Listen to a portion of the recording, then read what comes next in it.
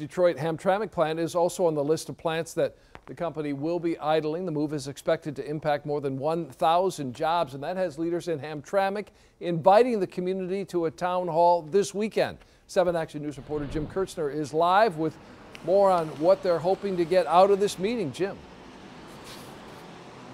That's right, Dave. This is the notice from the Hamtramck mayor that says we must fight for our community. This town hall is going to take place right here inside the Hamtramck Public Library.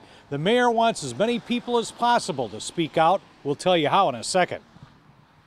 We're really interested in kind of the collective ideas of our residents. This is personal to Hamtramck. It was during the 1980s that General Motors convinced the people of Hamtramck and Detroit to let them move out and clear out hundreds of homes, businesses, and churches to make way for the big Poletown plant, now set to close early next year. That legacy is always going to be there, and it's always going to be in the back of people's minds. There are a lot of stakeholders here, and we want to make sure that all of their voices are given the opportunity to be heard. This is also present day painful. 1,500 jobs will be lost. Half are already gone with reduced production.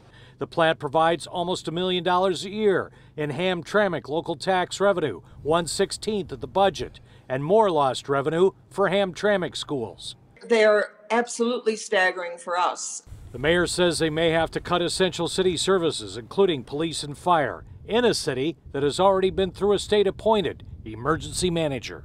What services we can deliver to our community and the quality of life for our residents and on our viability, frankly, as a city. Now the mayor wants everybody to show up to this town hall. It's set for the Hamtramck Public Library, 9:30 Saturday morning. The library is located at 2360 Caniff here in Hamtramck. General Motors has not been invited, but could certainly send somebody. The mayor says she's been talking with the company. They haven't told her what they plan to do with this plant, if it's going to sit idle or be sold or be torn down after it closes next year.